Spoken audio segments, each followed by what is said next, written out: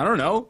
It sounds like it's a pretty... These people just got, like, dropped off in the slummiest part of the world wearing, like, Dolce & Gabbana katanas and, like...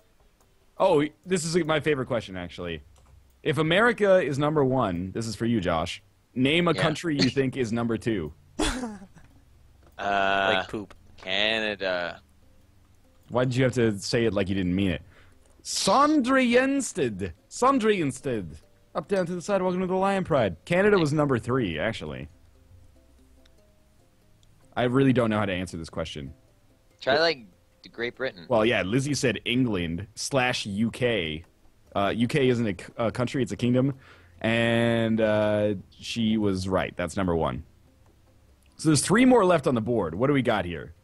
China, it said Spain, Japan, Russia. I don't think China's going to be on there because Australia. I'm pretty sure it's going to be a country that speaks English and is inhabited mostly by white people. Oh, okay. That would be my guess for how people answered this. Except for France, which was number 4.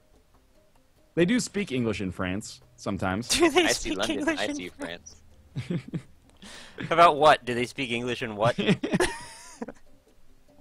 Italy was an X. Goldberg kind of looks like a monkey in this. Do you think... You shouldn't have